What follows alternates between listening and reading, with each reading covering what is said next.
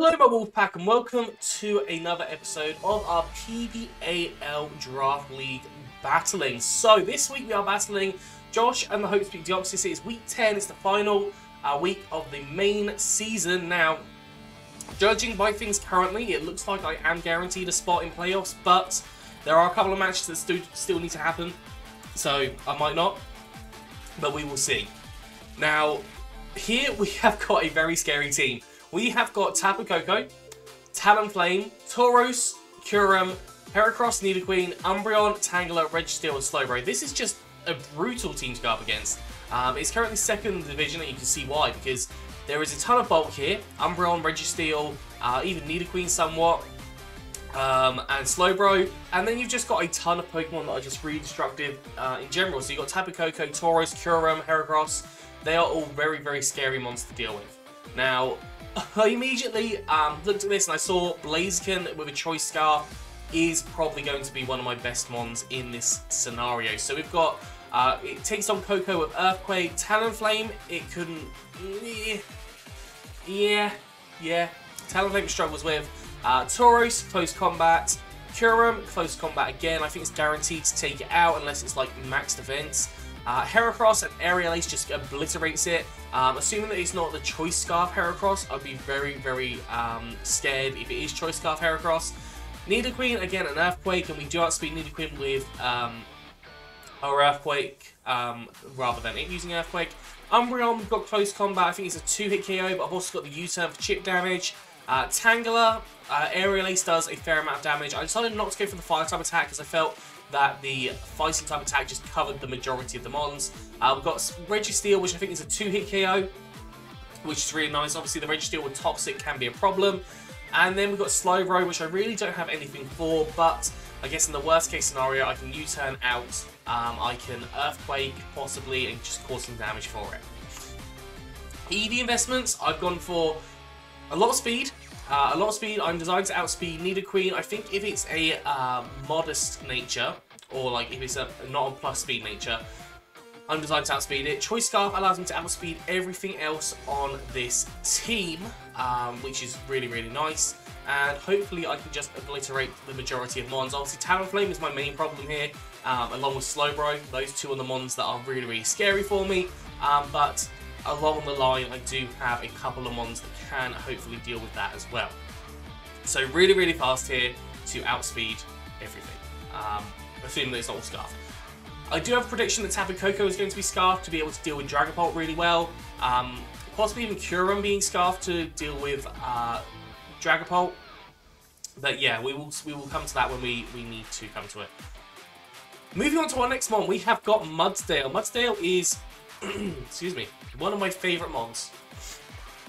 One of my favourite mons on this team in general. We've got Stamina, we've got Leftovers here, and that's combining really nicely with our Body Press there. So hopefully I'm going to get hit by like a really low damaging attack, and it's going to allow me to get my +1 in my defense, and that will allow me to really cause problems for like the Umbreon, the Registeel as well. As soon as I get hit by attacks, you know, I'm flying. We've also got Earthquake on here. As I said, Earthquake ground type moves. This team has a big weakness too. We've got Tapu Koko obviously hit with Earthquake. Rock Slide I hit Talonflame. Tauros is hit by Body Press. Kyurem is hit by Body Press. Heracross I don't really have anything for, but if I'm at like +4 in my defense at the point that I'm dealing with it, then it should be fine. Realistically, Rock Slide is going to do an okay amount of damage. It's the only move that I've got that's neutral against it. We've got Nidoqueen, we've got the Earthquake. Umbreon, we've got Body Press. We've got Tangela with... we haven't really got coverage for that. But Body Press will probably do a fair amount of damage. I don't really want to stay in against Tangela. Registeel, we've got Earthquake, and then Slowbro. We've got Earthquake, but realistically I switch out because Slowbro is kind of scary. I do outspeed Slowbro naturally, I think, but it's a very scary mon for my team in particular. There are a couple of mons that do deal with it okay, but there are a couple of mons that do not deal with it very well. In fact, I think it has coverage to hit super effective on all mons except Snorlax, which is actually kind of scary. But moving on, we have got Thundurus on here. Now, Thundurus kind of fills in the holes that are left by Blaziken. So, Thunderous, Tapu Koko, we can just sit there and be fine with, essentially. Like, the Dazzling Gleam, yes, it's going to do a lot of damage, but I can set a nasty plot up against that, and realistically, I can then hit something. The Tapu Koko, I don't think it 2-hit KOs with Dazzling Gleam, I think it 3-hit KOs, but I obviously do need to be cautious. Talonflame, we just Thunderbolt, and it just goes bye-bye. Tauros, we are not faster than, but we do have Focus Blast if we need to do anything. Kyurem, we are faster than, and a Focus Blast at +2 completely obliterates it. Heracross, we have Psychic at +2 obliterates it. Nidoqueen, again we have Psychic, +2 obliterates it. Umbreon, +2 Focus Blast. I'm not sure if it takes it out, I can't actually remember if I counted it, but it will do a fair amount of damage. Obviously Tangela, we've got the ability to use Psychic or Focus Blast. Registeel, we've got Focus Blast, and then Slowbro, we've got Thunderbolt. So the two holes that were left in, the Talonflame and the Slowbro with the Blaziken, we have now got covered with Thunderous with Thunderbolt. So that is something that makes this combination really nice. But Slowbro does obviously Ice Beam, so I have gone for the Yachi Berry here. And same with Kyurem, obviously it's Ice type stab. So I've gone for the Yachi Berry to reduce any impact that it might have on me, because if that Kyurem is Scarfed, it can definitely one-hit KO me. Oh, there's a chance to one-hit KO me. I don't think it can like definitely one-hit KO me unless it's Blizzard, but I doubt it's Blizzard. But the Yachi Berry will reduce any damage output on there. Yeah, so that is Thunderous. It's designed to outspeed Kyurem.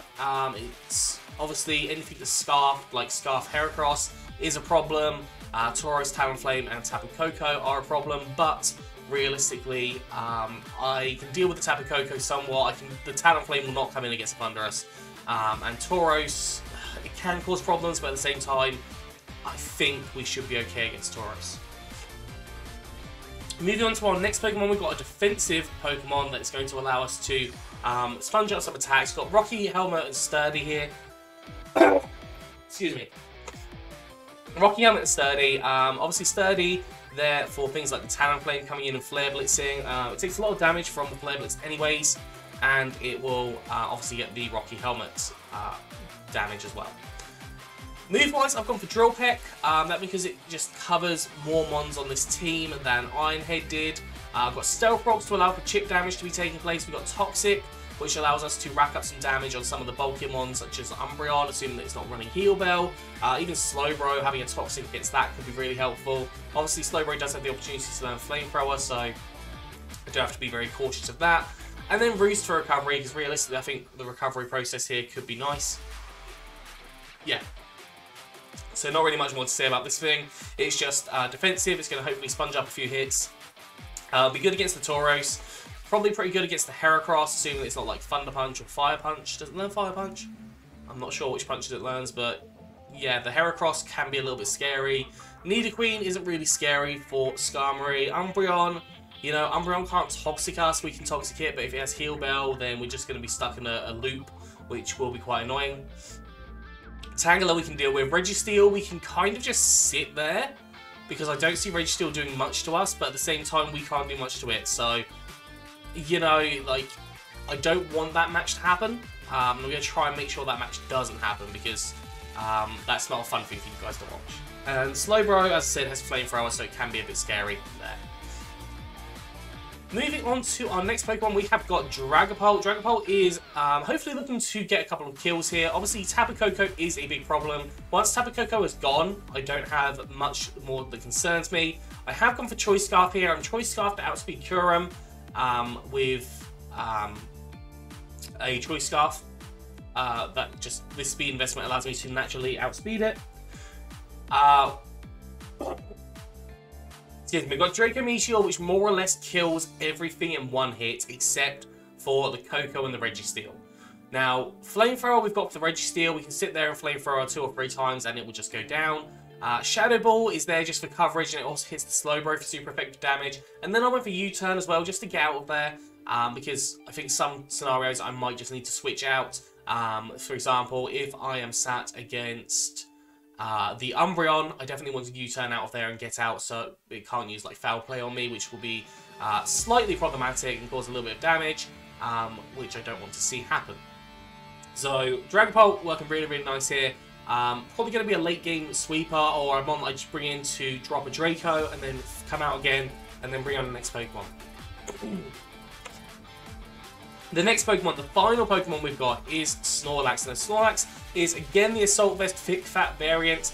This allows it to go up against Kyurem a little bit easier. Obviously, there's no fire type. Well, there's Talonflame on this team, so it can go up against Talonflame, I suppose.